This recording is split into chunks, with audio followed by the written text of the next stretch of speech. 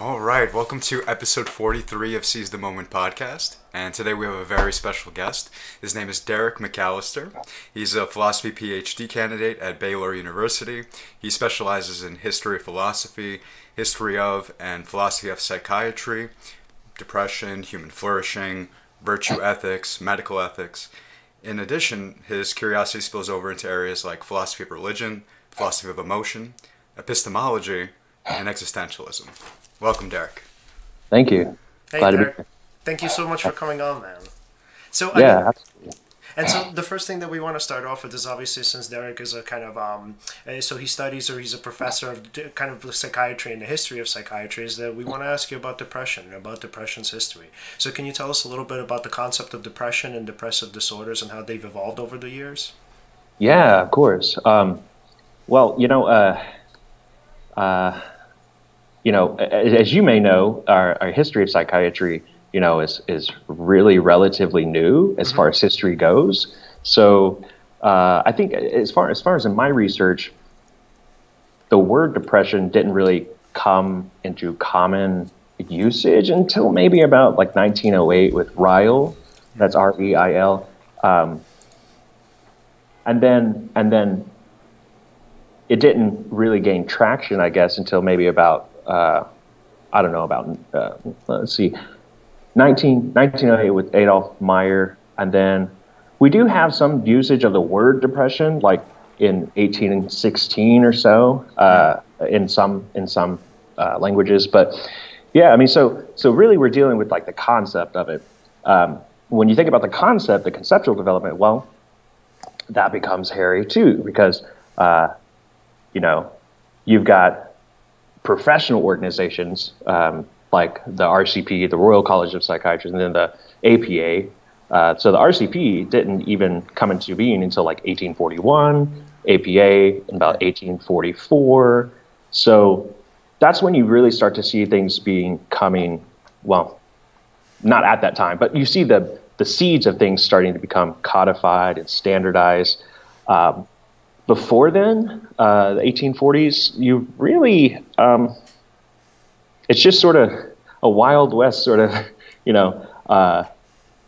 understanding of, well, you have the melancholy, concept of melancholy in the four humors paradigm. And what was that? So this is an ancient sort of paradigm, the four humors. Melancholy, which is more or less a conceptual predecessor to depression. It comes from the word melon and choler, which is literally just black and bile. So it's just black bile, and it's just you had excess of black bile in you. So it's this really sort of elementary understanding of what was going on as far as etiologically and then biologically, physiologically. You just had this excess of something. And whatever it was black bile. Now, there were other humors, 4 of them. But this would be the one that made for depressive. And sometimes it was understood as like medical, sort of medical abnormality, pathological. Or it was just understood as like the personalities, So you may just be a melancholic personality. Yeah. Would that kind of be like a chemical imbalance today, the imbalance of the four humors? Ooh. It's a very early sort of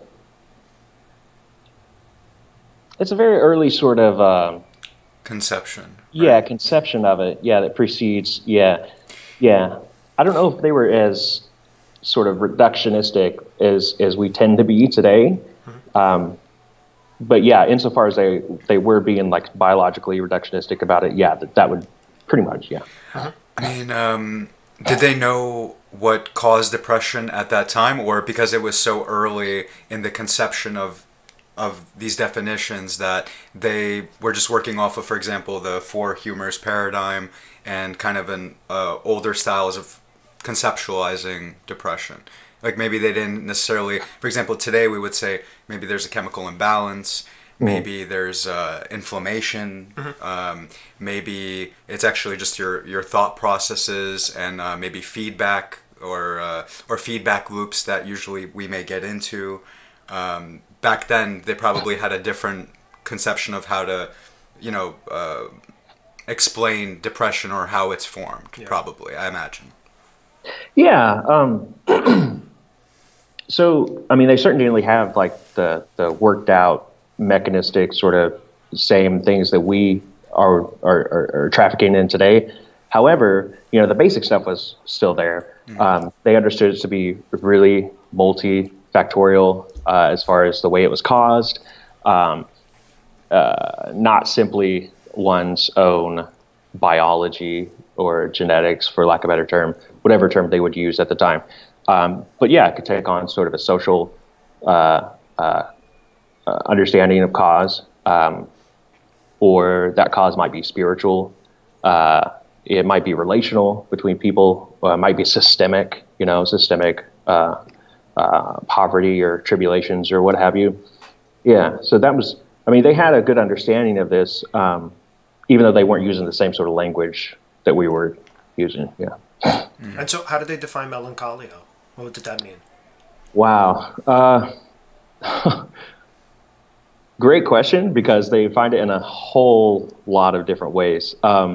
So around like just before the 1800s, going back to like 1700s or so, you have this real proliferation of what are called nosologies, which nosologies are just like a taxonomy or classification of illnesses. In this case, mental illnesses or diseases. So, but it was really Wild West. It was like every man for himself, and you had one commentator around early 1800s, David Hozak, who actually says enough is enough. He's like, you guys are just trying to be clever. You're just, thinking of distinctions just to think of distinctions. And so, I mean, melancholy meant everything from sadness, like we understand it today, but it could mean something like paranoia. It could mean something like even homesickness. Like just real radical understanding. So just trying to stretch the meanings as far as possible. And many times these people may not have been actually in clinical settings and have patients of their own. They were just sort of like biologists were at the time after the Enlightenment, just thinking of ways to carve up the world, divide up diseases, and they were coming up with really creative ways to do that. So eventually we settled upon this sort of, I guess, went back to the sort of traditional understanding of melancholy being sort of like a sorrowful affect.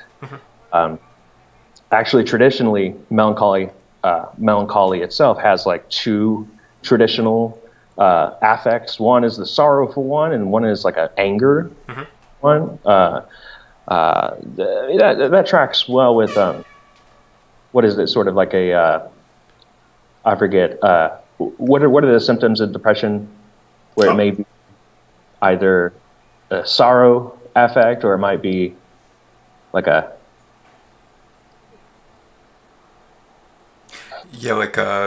sorrow. Do you mean like in terms of major depressive disorder? Yes. Yeah.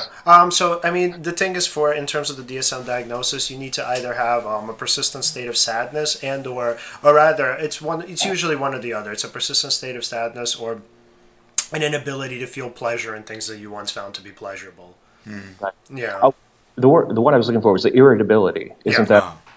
Okay, that's a interesting component that sort of just is there, Yeah. But we have that in the traditional understanding of melancholy. So you'd have like anger or melancholy, and then you'd have like a sorrowful melancholy, and that's just sort of that's the background. And it's kind of so interesting the way we define it, because I think even the way we define anything medically, or at least psychologically, medically speaking, because there's so much overlap between these different diagnoses. And so I think from my kind of vague understanding in the DSM, that it's pretty much, it says something like you have to have either a persistent state of sadness, or you need to have like an inability to experience pleasure. But the thing is, it might be wrong. It could be both, right? But my thinking is that a lot of times it actually is both, and it's very hard to even separate depression from anxiety. I mean, it's even been argued that depression and anxiety are the same thing. I don't necessarily agree with that, but the idea is that they're actually comorbid most of the time. So it's really interesting how we kind of try to classify these various illnesses, when most of the time they actually go hand in hand with sort of a plethora of other illnesses that in some ways kind of overlap. Yeah. Yeah. Yeah, but these distinctions are important, right? Because, for instance, say I were depressed, right? Or as the experiencer of depression or the experiencer of anxiety. Right. Understanding the distinctions between how you would feel in either state. I mean, even though they can overlap, right? If, for instance, maybe I'm depressed, maybe it's like a sorrowful sort of depression. Right. But, for instance, I wouldn't necessarily have anxiety performing some sort of a task or engaging with people or something like that. No, Oh, go ahead. Actually. Well, I was going to say, so I'm sorry, I should have been clear what I meant by overlap. So by overlap, I mean that like there are different clusters of disorders where they actually have very similar symptoms to each other. So it's very difficult to distinguish whether it's this thing or the other thing. So I mean, like, and I obviously get it in terms of like classifying. It's really hard to do that, right? Because it's pretty much classifications are man-made. I mean, it's something that we kind of have to figure out on our own. But sort of the trick is to figure out like when is it this or when is it that? Like, you know, what's interesting, like for kids, a lot of times, depression and ADHD actually look like the exact same thing. So it's very, very hard to distinguish. And sometimes it can actually be both. So the way we kind of classify, the system of classification, my kind of thinking is just not as easy as kind of people think it should be, obviously. And I mean, I think mental illness as a whole, it's very kind of difficult to distinguish sometimes, like literally what's going on with the person and what's what. Derek, what do you think? Yeah, absolutely. I mean, it's all I mean, we have this understanding of like, you know, the DSM will carve up things in a certain way.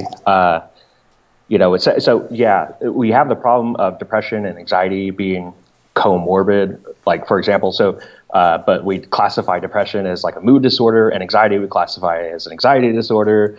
Right. You know, but these things are often, you know, they often manifest together or they're really difficult to distinguish in reality.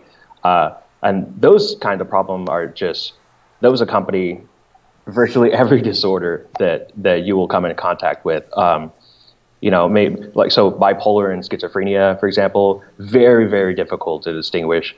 Yeah. That's interesting. How so? I'm not familiar with it, but just in my experience with shadowing a clinical psychologist over the summer, I just. It was one of the examples that he would use. You know, that's a very difficult thing. You know, it's hard, and often they'll get misdiagnosed. And then I think times diagnosis, he says, was something like for bipolar was something like 8 years or something for like a real effective sort of diagnosis where you checking off all the boxes and seeing someone for this long. Yeah. Yeah, I mean, I can imagine because, like, let's say if you're in a manic episode, what happens sometimes is it bleeds into psychosis. So I can imagine if a person comes in with a psychotic or in a psychotic state, that for the most part, they would like automatically be diagnosed with schizophrenia rather than bipolar disorder. Yeah, I mean, that's why a lot of times in the field, I mean, well, not a lot of times, all the time, we have what are called tentative diagnoses because, like, a lot of times you're actually just wrong.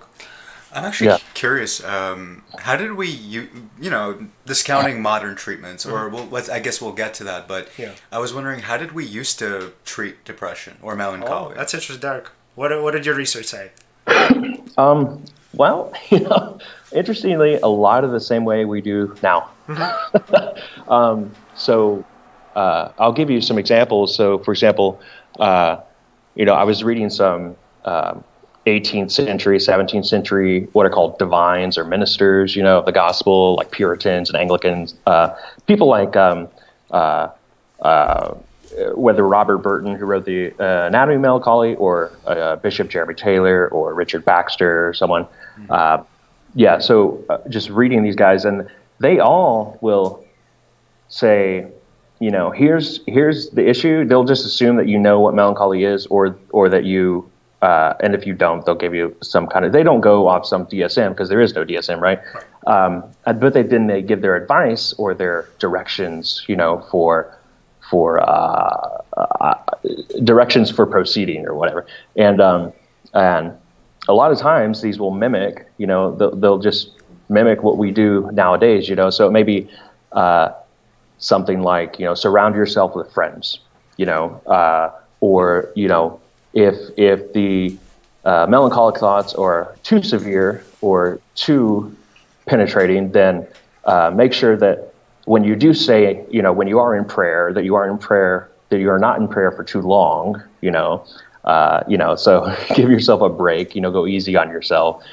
Make sure you examine your thoughts, things like this. So yeah, so really interestingly, and then in the same vein, however, these same authors will say, don't neglect physic or medicine. Right. They'll say, listen to your physician, and obey him, do what he says.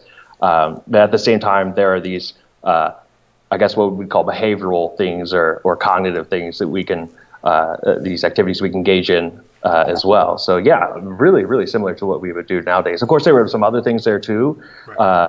Like some things that we may not have like in a sort of like a cognitive. Well, we may have in a we may not have in modern day clinical settings due to like ethics issues or whatever. So he'd recommend, because he was a pastoral type figure, he'd say, pray or, engage in that or that. So it's a little difference there. But yeah, for the most part, really, really similar to what we do these days. That's so interesting. Yeah, I see now what you mean by it was the Wild West of back then, especially. Like they were experimenting with different ways of treating patients. Mm-hmm. And a lot of things that we do now mimic what they did back then, mm-hmm. but these people were pioneers in their own right of, figuring out different methodologies of how to maybe approach patients, depending on the context of that particular patient situation. Right. And so, I was thinking, Derek, what are your thoughts on this?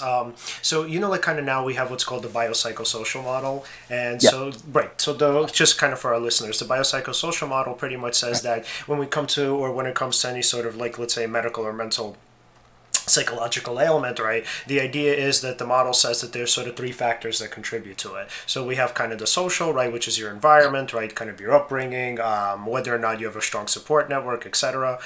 You also have a kind of the genetics, right? You're obviously your predisposition for various ailments, mm-hmm. and then the psychological is pretty much your set of core beliefs and your kind of how sensitive you are, how you interpret the world around you.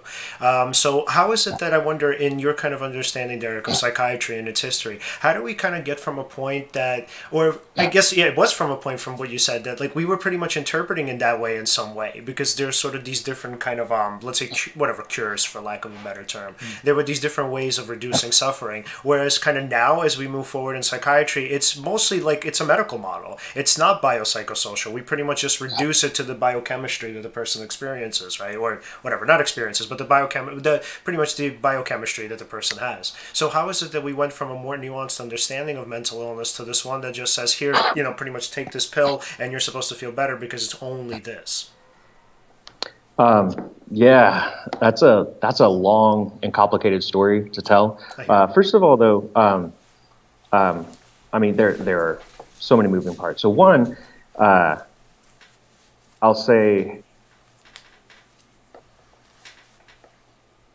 just there's a lot of sort of political issues here, right? So like the politics of making sure that things are secularized and not necessarily identified with one religion over another. Right. And if we can secularize it, we can get it out of the field of religion, we can get it into the field of science. But even beyond that, you're still dealing with sort of, you still have the biopsychosocial, but now people are talking about like a biopsycho-spiritual model. That's interesting. But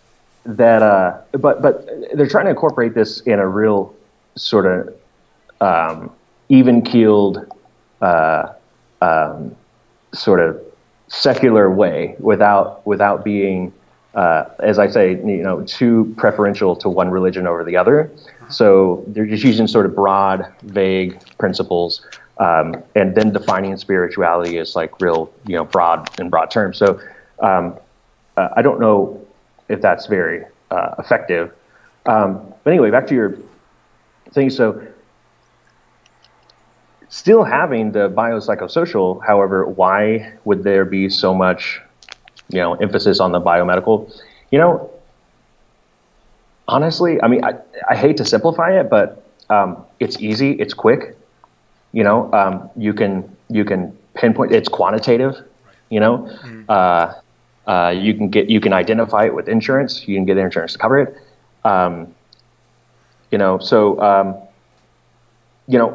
Most people in mental health absolutely will concede that depression and many of these other disorders are multivariable, and there's many things that go into it. It's not just the biomedical, it's not just the biochemistry. But the way that you get, so this goes back into like politics of funding and stuff. People want to fund projects that are like, real sciencey and stuff. So they'll want to fund the pharmacology of this, and you've got, not to sound too conspiratorial, but this is this is a big problem. And then once you get in the actual clinic, people just want an answer. They just want to get it fixed now. Right. That's a social thing that we have now. So what's the fastest way to do that? Well, just a biochemical sort of understanding of depression. If we just say it's a chemical imbalance, and we can fix it with medication, then great, And then another thing is, another thing as to why emphasize the biochemistry is because it takes the responsibility off. So it no longer is something that I did or something, or that it's something that happened to me. I can be really passive about it. I can just be a sort of observer. So it's some condition I have, rather than something that I go to therapy for and I work through and I'm actively engaged in, actually working through. So it takes the responsibility off. Yeah.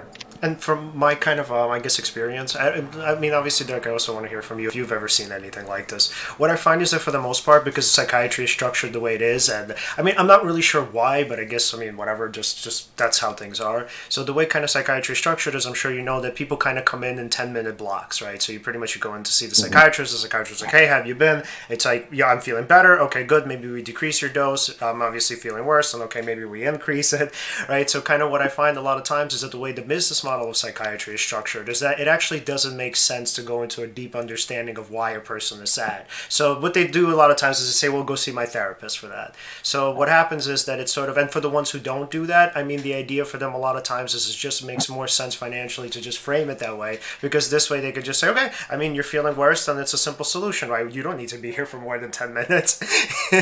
So pretty much I could kind of just give you medication, right, and sort of send you on your way. I don't know how much I like that. Why?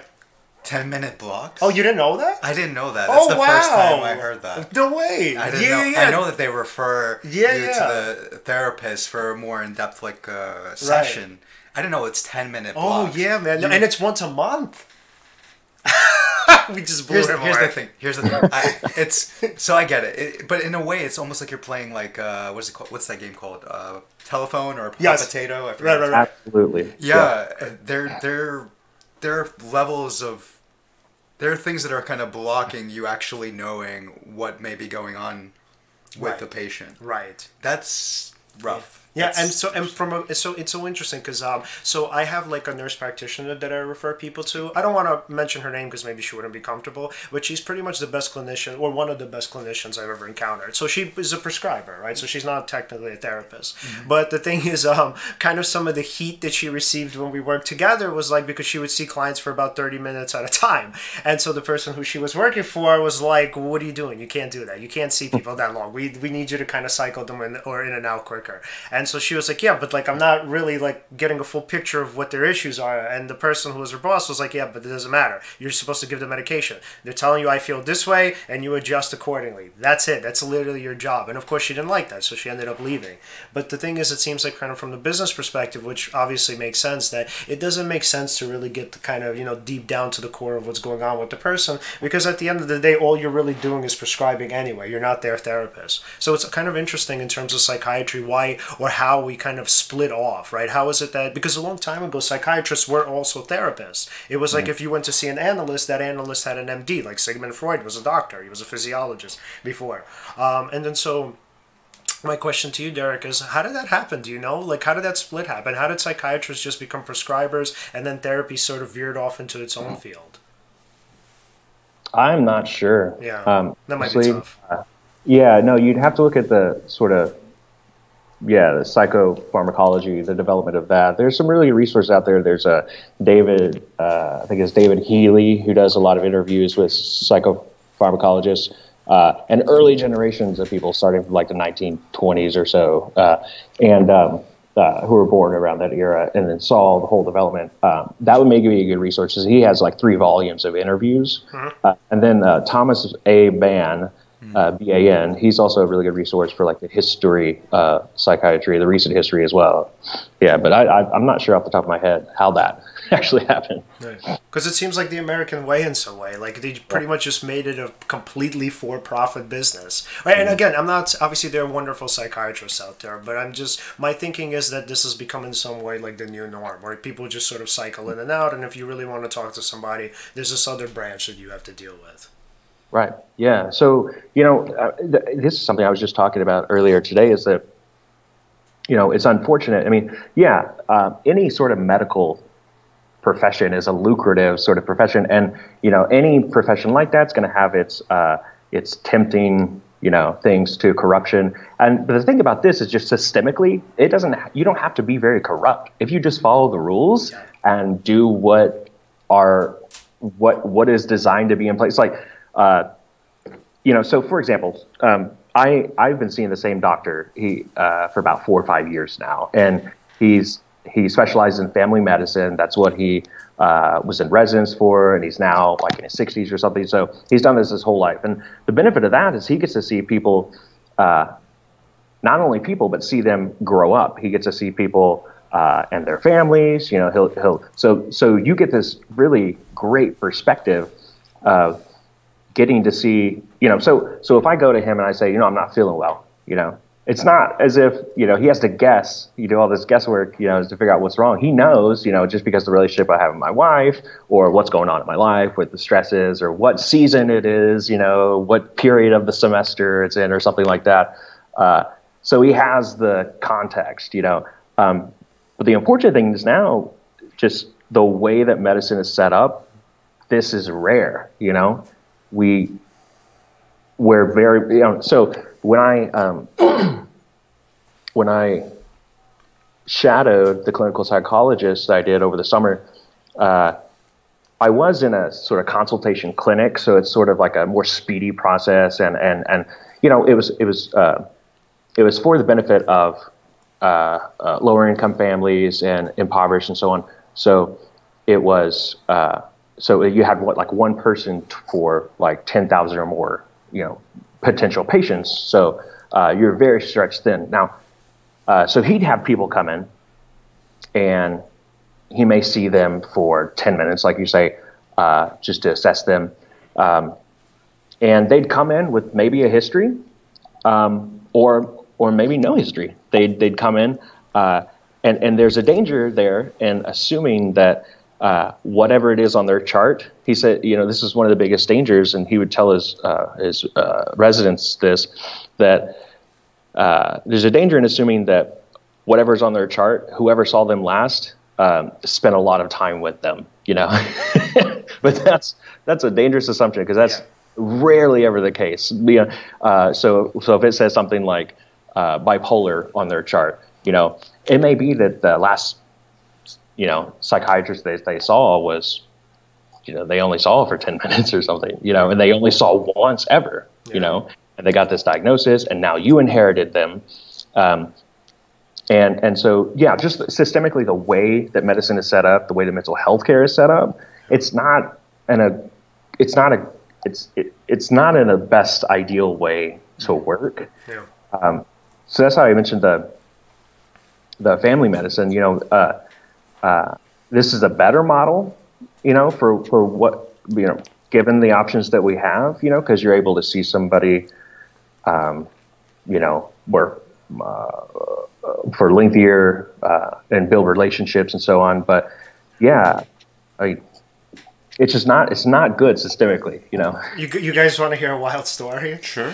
So okay, when I was practicing in the clinic and I was part of a team, so it was actually with this nurse practitioner that I mentioned before. So there was a client that we saw who was actually passed on to us by the head psychiatrist of the clinic. So and she was, I guess, if I had to guess, maybe in her mid-30s, right? So she came in initially. So I was really like put off by her, right? She was really like angry and irritable and aggressive, and then my thinking was like, oh God, like here we go. Right, it's going to be another one of those sessions. So as we're going through the intake session, right, so this is something kind of like, these are like questionnaires that the team kind of picked up on as a whole. It wasn't just me.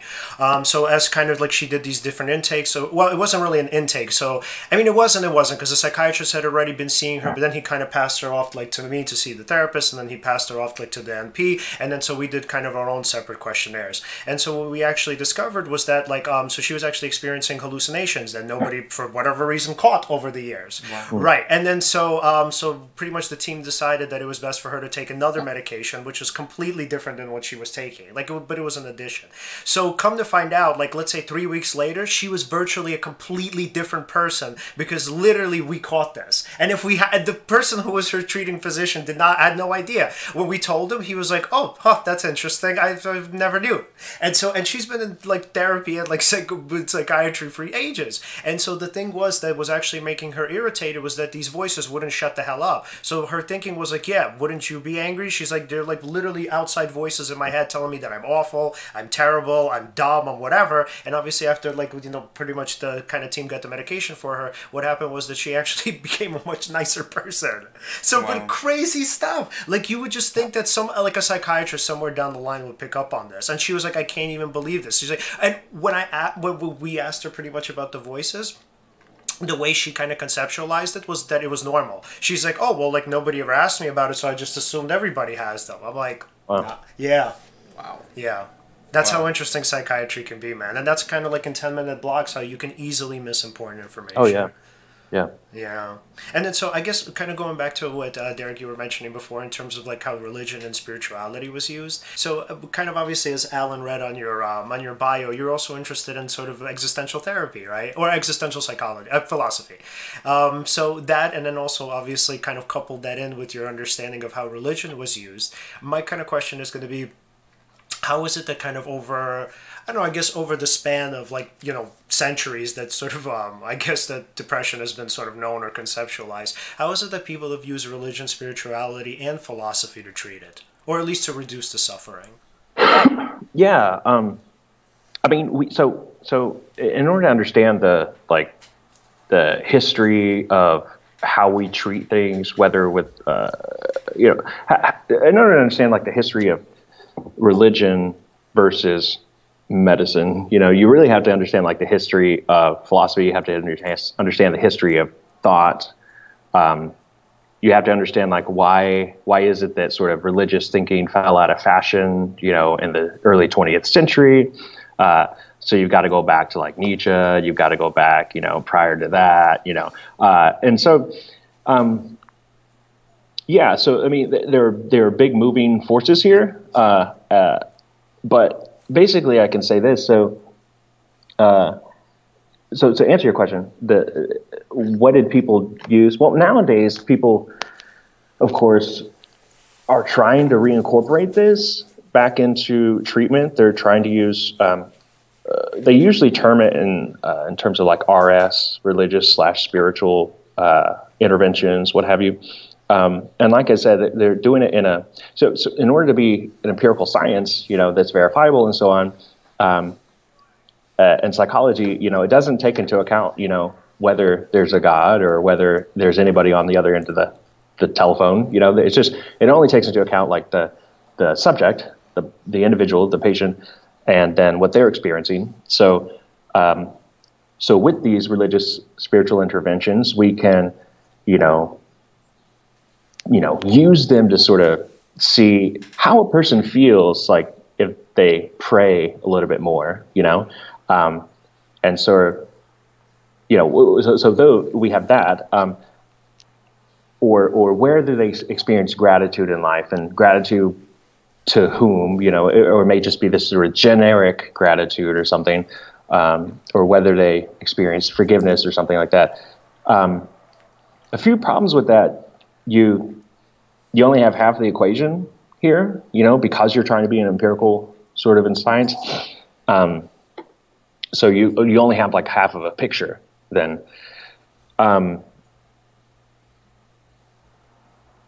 Yeah, and then so there have been attempts to do it, but it's been more from trying to do it from like a neutral or secular perspective to reincorporate spirituality, like spiritual, not religious, to where it's sort of kosher for everybody. Everybody is okay with it.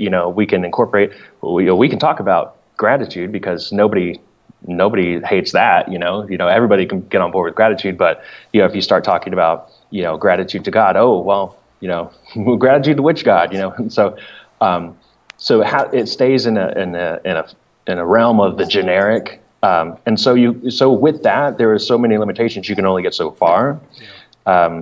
It is something, but again, and usually sometimes those issues might come up in clinical treatment. I don't know, then maybe the clinician could be more open or not, to those subtleties. But yeah, but yeah, I'd like to hear you guys' thought. What do you think? Well, actually, I wanted to ask, what kind of spiritual values or what sort of spirituality are they incorporating now that's more secular into therapies? Like beyond gratitude, is it like stuff like meditation, for example? I imagine. Yeah. So we've got let's see. So we've got, well, of course, the recent mindfulness stuff, the meditation, things like, let's see, expressing forgiveness to others, and what feelings that has to oneself, and then sometimes even calculating church attendance, and what effect that has on depressive symptoms. Feeling forgiven by God, cultivating outlet of gratitude, and so on. Yeah, so and a lot of times, in studies like these, these will often correlate inversely with depressive symptoms. So the more people do these, the lower, the lower the depressive symptoms they'll feel. Yeah, but again, it ends up being like a really generic sort of thing. You can't really sort of get a full picture of this. Yeah. And I mean, do you want to say something? No, so pretty much it's not something that's so easy. Like there's only so far you can go. There's not you can't necessarily make it for a mass or rather I should say this is more catered towards any individual as opposed to a particular individual who may have a different sort of if they were going to go down a spiritual route, maybe there's another level of depth that they can approach that might be better for that particular person as opposed to how general they are doing it currently, as I understand it. Mm-hmm. Yeah. So by generic, I mean they're not taking any preference with respect to what religion. So right. So they'll define spirituality in things like meaningful connection to, meaning making, but again, it's always with reference, necessarily with reference to the subject, the patient. So it'll be like meaningful connection to something transcendent or something. Well, what is transcendent? Well, we don't know, it's just, so it's just existential. Well, whatever gives somebody hope or meaning or something, but we can't really define those things just for what the person themselves, thinks.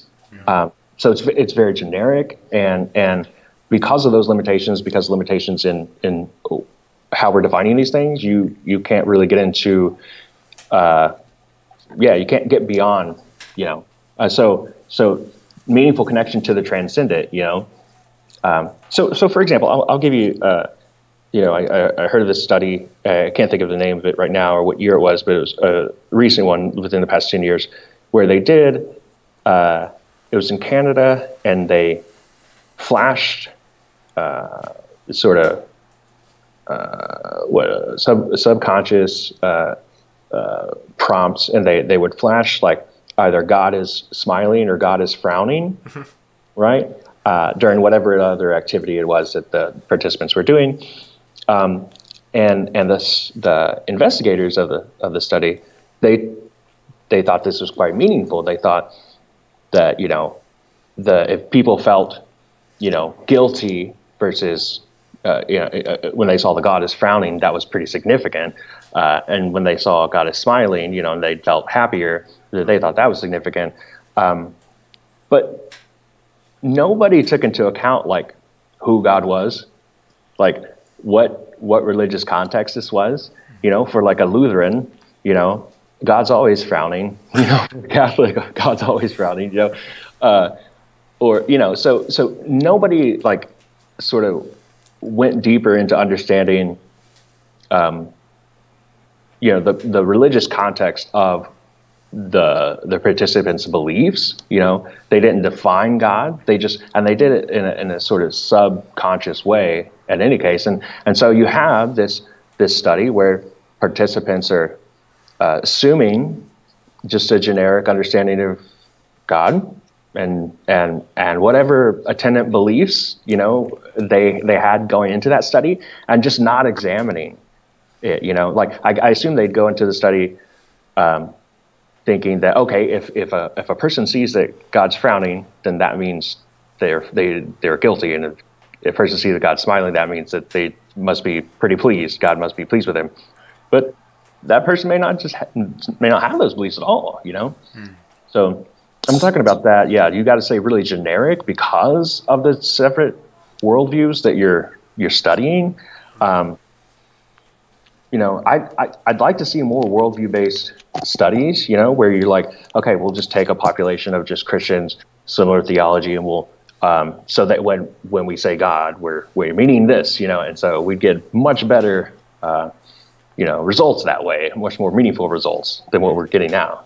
That's so interesting. And I mean, it kind of seems like the whole endeavor of religion and philosophy, I think, is just, it's been obviously throughout the centuries, just literally a kind of ways to sort of quell man's disquiet mind. I mean, it seems like we've created these, it's so hard to even sort of divide the two, religion and philosophy, because again, overlap, right? There's so much overlap between the two. But I think that both were created in ways, right, to sort of help us, first of all, feel better about ourselves. I mean, obviously, unless you're Catholic, because, I mean, that's like linked to severe low self-esteem. And but like for the most part, right, it's sort of these kind of endeavors were ways for us to sort of feel safe in the world, right, to kind of feel good about ourselves and to feel safe in the world, to be able to make certain predictions.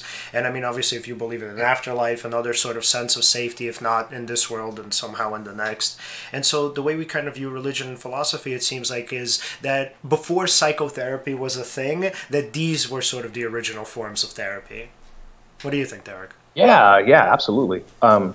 There was space for like the medical, like as I said, you had these people at 18th, 17th century saying, listen to your physician, take medicine whenever it's prescribed, because we want to treat the biological side of this. But along with that, I mean, you might think, you might even say that the pastor was in the position of the counselor, the therapist, Mm-hmm. So, I mean, he was the person, whether it be the pastor or the priest, who you would be seeing on a weekly basis anyway.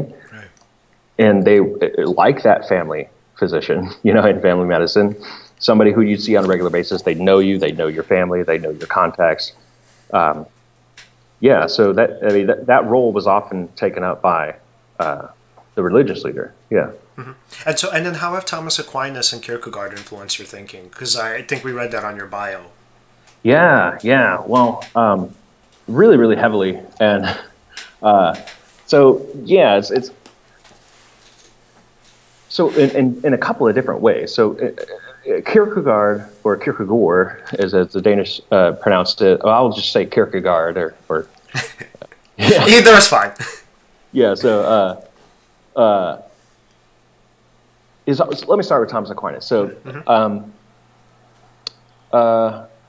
he was what's called a eudaemonist. And a virtue theorist, and he believed that we had a natural telos, or end, to just as a knife is used. What is it for? Well, it's to cut. Well, what are people for? Okay, well, it depends on their function. What's their special function? So he gets this from Aristotle, and human beings' special function is to reason, and to reason well, and we're social creatures. So all that to say that our natural end is going to be human flourishing. It's eudaimonia.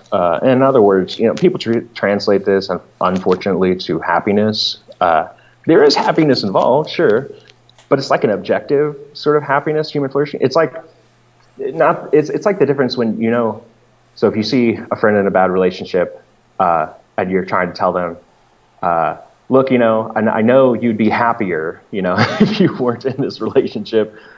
They think subjectively that they are happy, and they try to fool themselves and so on. But and they know once they get out that objectively they would be better, much better, more flourishing outside. So that idea of, so Aquinas, he takes this from Aristotle, this idea of a natural telos, eudaimonia.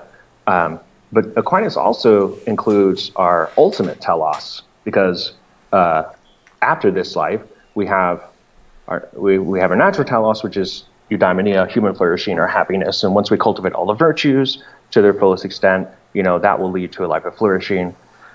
But then after this life, we have our ultimate telos, because, you can die and cultivate all the virtues, great, and you'd be happy, but, what then? So after this life, our ultimate telos is beatitudo. In the Catholic tradition, this is the beatific vision. In the Orthodox tradition, this is theosis. This is sort of like a becoming like God, becoming Christ-like. So the beatific vision is just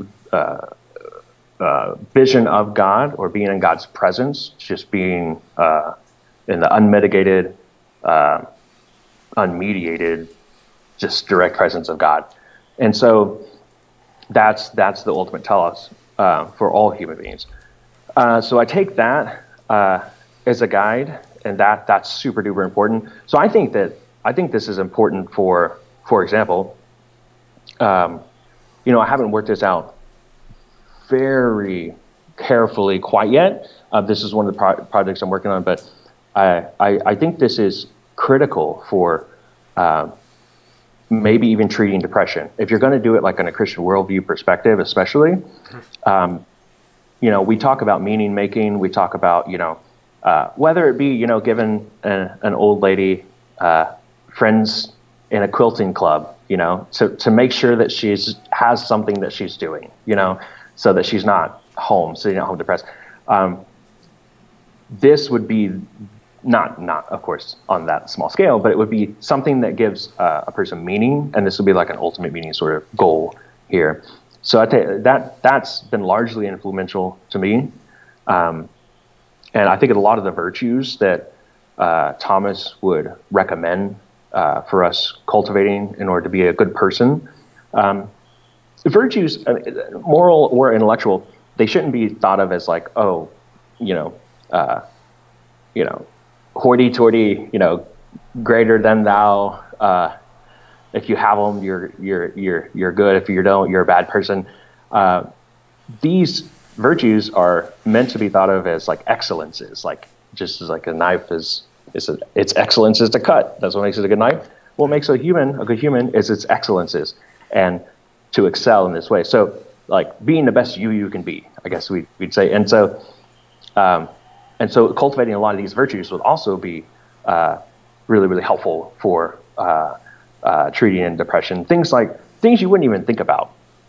So things you might think about. So like perseverance and patience, of course, fortitude, but also things like you wouldn't think about necessarily. Memory and foresight. These are the intellectual virtues, some of the intellectual virtues. So memory, just to understand okay, well, what symptoms was I experiencing back when I started taking my medication?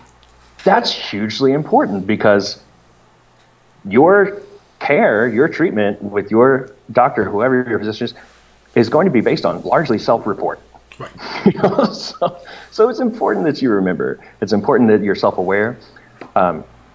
So just things like that, and foresight, knowing that, okay, I know I have a stressful month coming up, so I need a brace for it or something, having awareness like that, and prudence. So those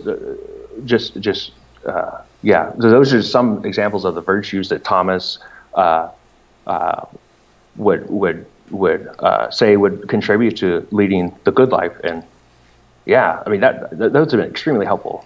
Right, and that sounds so interesting because, like, for a lot of times, what happens with, like, let's say if a client were to go see a therapist or even or a psychiatrist or a nurse practitioner, they would pretty much tell them to jot down their thoughts. So a lot of times, well, the way the kind of CBT cognitive thought record, or I'm sorry, cognitive thought model is structured is that we have these automatic thoughts that sometimes we're not aware of, and they in some way contribute to our symptoms. So, the way we kind of, I guess the way we deal with our clients in that respect is sometimes that they don't really know what they're thinking. Or sometimes they think, well, I'm just depressed. I don't really know why. So what we do is we kind of ask them to track their thoughts to obviously kind of see what's precipitating the symptoms of depression or whatever it is, anxiety, you name it. Whenever it's sort of excessive, when it's not like just like, you know, regular sadness or just your average kind of fear or kind of worry or, you know, nervousness. So when it's sort of more persistent and obviously more intense. And so what's so cool about kind of Aristotle's and Thomas Aquinas' model is that it pretty much tells you that in some way it's also your responsibility. That unlike the medical model, which pretty much says like, no, just go see the doctor and the doctor will take care of it, you know, kind of philosophy and psychotherapy will say, actually we can't do that for you.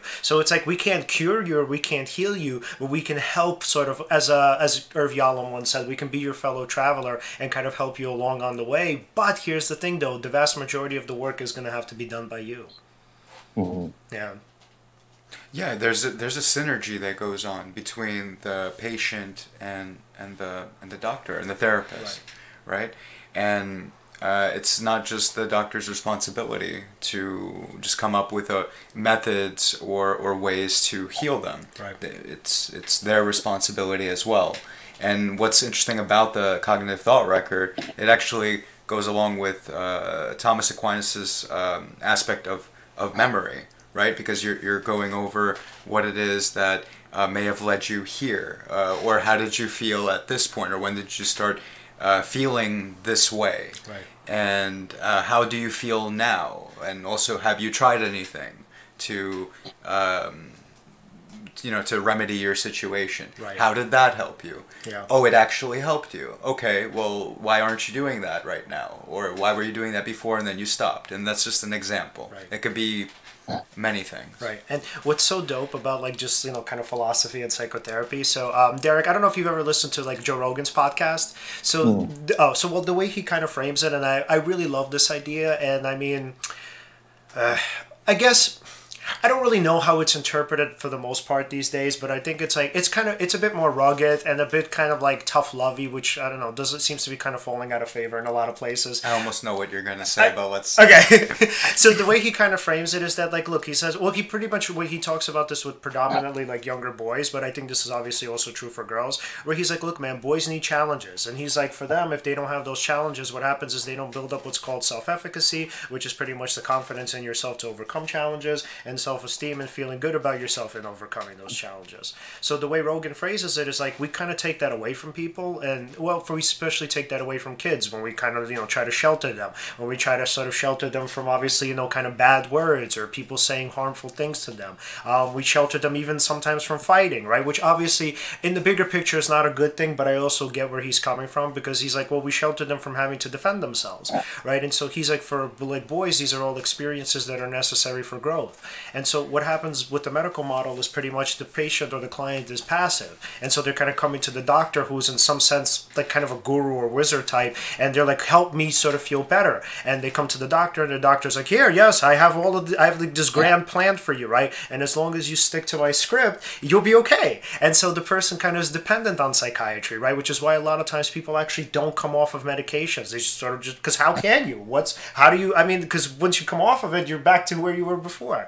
And so what's so cool about psychotherapy and philosophy is that it's pretty much like parenting, or like kind of a more traditional form of parenting, where the person on the other end is saying like, hey, I can't do these things for you. I'll be there to support you, and I'll definitely be there to give you a helping hand. But any good therapist will tell you that the point of therapy is actually not to need it anymore. We want you to get to a point where someday you don't call us anymore. You go off on your own, and you use these tools right after sort of perfecting them through treatment and perfecting them to practice on your own.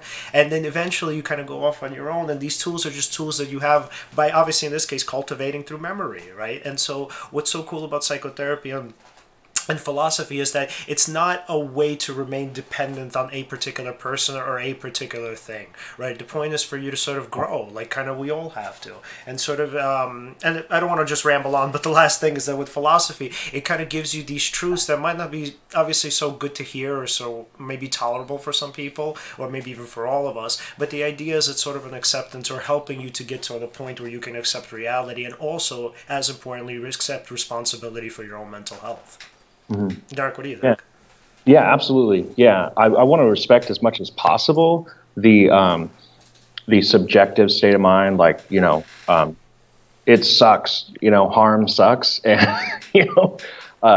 it hurts when you get your feelings hurt. It hurts when you are told that you're doing something wrong. Yeah. When you're a piece of crap, or you're even speaking these things to yourself.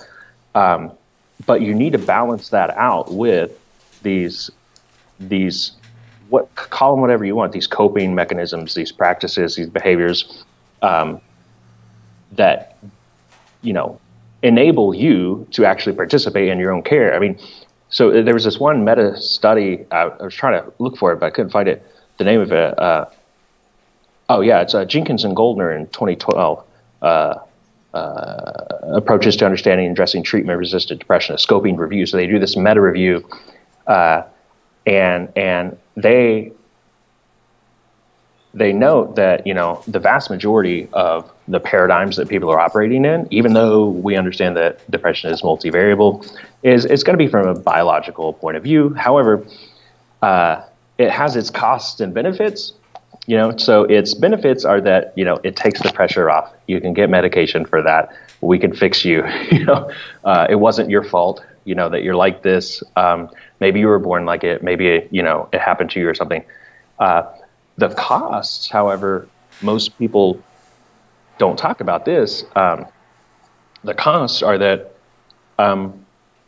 it's out of your hands. You suddenly become maybe even despondent or in despair because you can't change. It's just your brain chemistry, and you are like this. So the way they say, the biological model, has all these successes and so on, but it doesn't give people like that feeling of agential control over their own treatment. Mm-hmm. And so I think you need to balance those things out. It can't just be one or the other. You got to come from both sides of it. Yeah. Yeah, and just kind of want to be clear, just kind of for our audience, we are definitely not against psychiatry and medication. So psychiatry and medication are wonderful things. And sometimes, look, for some people, the medication is enough and they could kind of just go and live there, and that's absolutely okay. But what we are saying is just a lot of times that agency is absolutely necessary for a lot of people in treatment, that the medication in itself is not enough. That's it. And if there is any critique, maybe not to have 10-minute sessions. Right. Absolutely. Yeah. If there had to be some sort of critique. Otherwise, it is a necessary thing. There are pros and cons, but I'm not going to say psychiatrists are bad. Right. But we're forced to emphasize the bad, the criticism of it. I mean, this is something I take from Kierkegaard as well, because it's a rhetorical move. You'd say things in the strongest way possible, mm-hmm. just to emphasize the criticism, even though the real letter of what you're saying may not be in fact true. It's the spirit of it. You're just coming out and railing really hard against things and showing it how it's the worst and so on. Try to get people to, if you can get people to sort of, back away from that side and back into the middle, then great. You've done your job. But so this rhetorical move. So the fact that we're criticizing this doesn't mean that that people shouldn't do medicine or shouldn't try that. I think that's extremely important. But the fact that we're pointing out these other things that we should be doing, that's just, do them together. That's right. And I really love that, because it's like, so that actually makes so much sense, and sort of, and the way I even speak, because so now I'm kind of thinking about it, and there are a lot of times when I kind of exaggerate criticisms, or at least hyper-focus on them, as not so much as just to discount the field or a particular thing altogether, but just to get a person to actually think about, maybe the downside of whatever it is that I'm talking about. Yeah. Huh. And so, Derek, what else have you taken away from Kierkegaard? Yeah. So, anytime I read Kierkegaard, I've come blown away. He has a very unique way of approaching things. He is sometimes called the father of existentialism, but he's different from many existentialists in that he's a Christian existentialist. He gets criticized a lot for being fideist or faithist, being anti-rationalist. But I think that criticism is unfair. I think the criticism about he just takes a leap of faith into Christianity because its benefits or whatnot. I think that's really unfair. The fact of the matter is that Kierkegaard was a veritable genius, probably the greatest thinker, Christian thinker since Thomas Aquinas. The man wrote volumes and volumes, as well as his journals and so on. And his insights are just so fascinating and penetrating. It's hard to read sometimes because he just goes on. He just, Yeah, I found him to be really difficult.